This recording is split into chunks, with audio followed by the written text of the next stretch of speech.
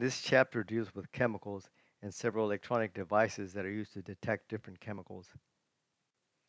This chart gives us the definition of pH, that H refers to hydrogen and that P refers to the 10 to the negative 7th power, and that pure absolute water has an equal number of positive and negative ions. Notice that acids are more positive and bases or alkalines are more negative, and that the two will combine to create salts such as sodium chloride. Here's an interesting table showing the different pHs of different compounds. It's interesting. I always thought that bleach was acidic, but in fact it's alkaline. And what's more interesting is look at beer. And now I see that beer is more acidic. Now I understand why I used to drink pizza and beer and get an upset stomach. Here's one method of measuring the pH of a solution, but it uses two sensors, a reference and then the actual measuring probe, and both are inserted into the fluid that's being measured. And then the object is that the voltage produced by the circuit will change depending if something is more acidic, more alkaline. So you're not really measuring the pH, but you're measuring is how much the voltage will change as a result of the different pHs. Suppose we take a measurement of pH and we find that we need to correct the pH. That means that we have to add reagents. That means we need to have a tank or a batch process. So in other words, we cannot have a continuous process, but we've got to have a batch, add chemicals, mix, and so forth. Notice the important words here are influent and effluent. That means you go in to the tank, mix, and then go out of the tank. Here is an attempt at a continuous process to correct the pH. Here what they're saying is that you can mix the reagents. But even so, notice that there's a static mixer, and it just shows you that it's almost impossible to have a continuous project. You must have a little place to do some sort of mixing. Another method of measuring pHs is to measure the conductivity. And the concept is that absolute pure water does not conduct electricity, but that the more impurities, the more acids and so forth that are suspended in the water, that'll change the conductivity. And conductivity, as you've noticed, is the inverse of resistance, and it is measured in Siemens.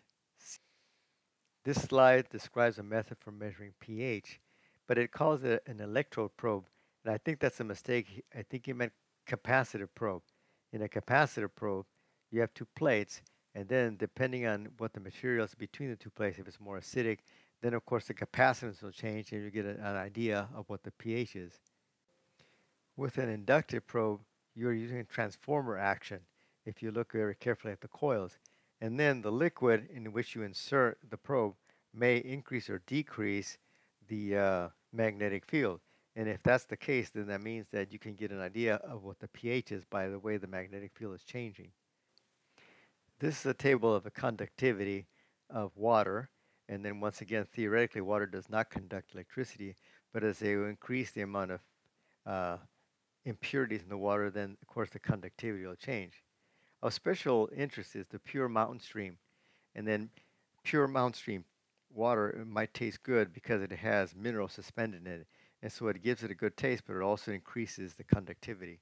And then of course you add acids into the water and the conductivity goes up greatly. The key to detecting gases is to measure how well a sample conducts heat.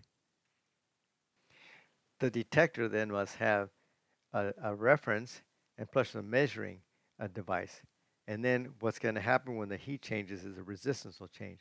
So if the resistance changes, then the output of the measurement must be fed into a Wheatstone bridge so as to detect how much have you changed in resistance.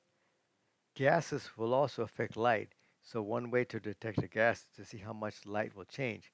Notice that there must always be a reference and then the two things are mixed together to see what color lights, what frequencies are present, and therefore give you an indication of what type of gas you have.